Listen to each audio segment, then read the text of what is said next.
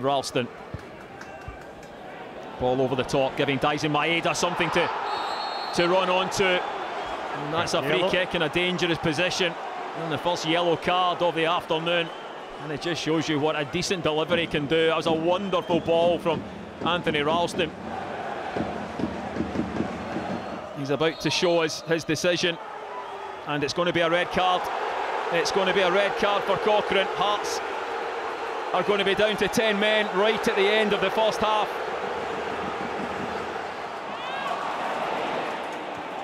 Game just be coming to get a little bit scrappy.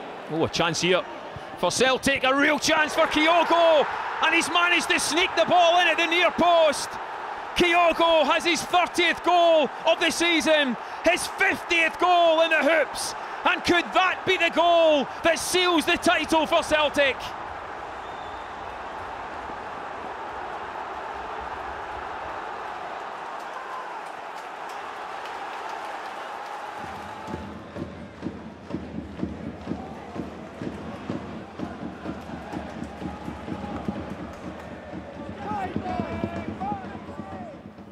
Moy, great ball across, and it's a second goal for Celtic, and that goal from Oh has sealed the title.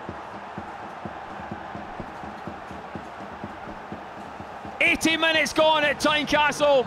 A round of applause from Ange Postecoglou. We can pretty much see it now. Back-to-back titles for Celtic.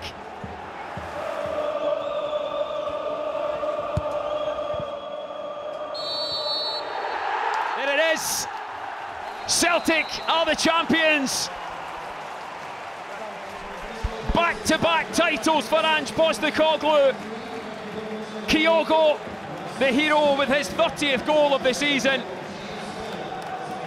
When his goal went in the second half, Celtic relaxed, and Oh put the icing on the cake. It is difficult to win a championship. Don't let anyone tell you otherwise. It takes special levels of mentality and work rate and consistency to get over the line in the way Celtic have done. And now the party can begin. 11 titles from the last 12, 53 in our history. The fourth domestic trophy for Ange Postecoglou. As Tom Boyd says, these are good times to be a Celtic supporter, and these Celtic players will enjoy this moment. You don't get much time to enjoy success in football because there's generally always another important game around the corner. So when the time comes and they do get the chance to relax and let their hair down, back to back,